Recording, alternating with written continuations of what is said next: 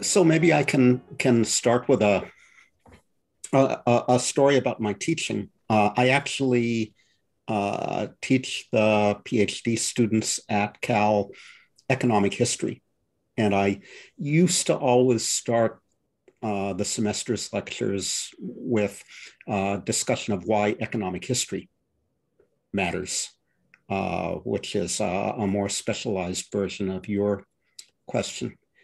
And over time, I grew more and more uncomfortable with that discussion and ended up dropping it. It seemed to me that I didn't need to justify the study of economic history, and it similarly seems to me I uh, don't need to justify the study of economics in my course. I just go immediately to the substance and start talking about important questions in uh, economic history. And I think maybe we should do the same thing in thinking about why uh, economics matters or what economics is. But if you force me, I would say that economics is the study of scarcity, of choice, subject to budget constraints. It's the study of how people respond to incentives.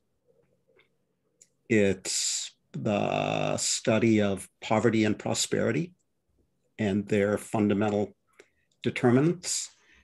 It's the study of social processes and human interaction. It's the study of how markets are organized and property rights are defined. It's the study of when markets do and don't work or do and don't deliver socially desirable outcomes. It's the study of what determines those market arrangements and institutions and how markets and institutions change over time. It's the study of public policy. It's the study of that part of society where people put food on the table. It's all of the above.